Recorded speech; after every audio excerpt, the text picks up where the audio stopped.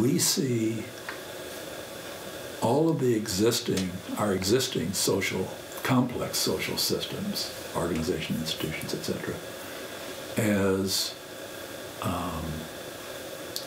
sharing the same two design flaws and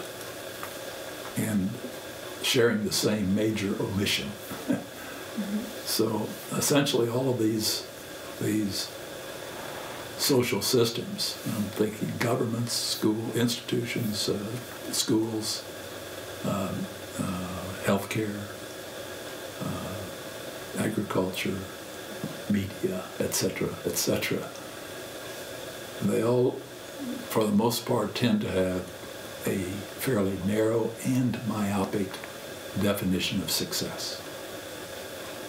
And all too frequently, they define success as the accumulation of money, power,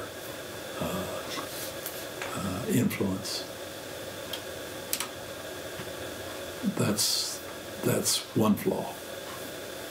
And the second major design flaw that almost all of them share is they're designed based upon control over people. Now, it used to be the control measures were very, very harsh, and in some cases still are.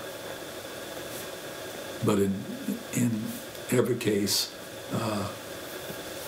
for large systems at least, in almost every case, the basic molecule of design tends to be the supervisor-subordinate relationships, the hierarchical relationship. So those are two, I think, potentially fatal flaws.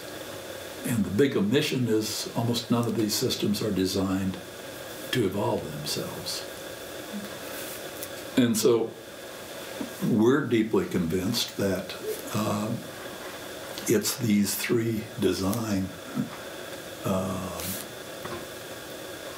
inadequacies, it's immaturity of our design of our social systems that is at the root of essentially all the ills that we're seeing in the planet. To do something about that, we need to equip the leadership of those systems to transform them.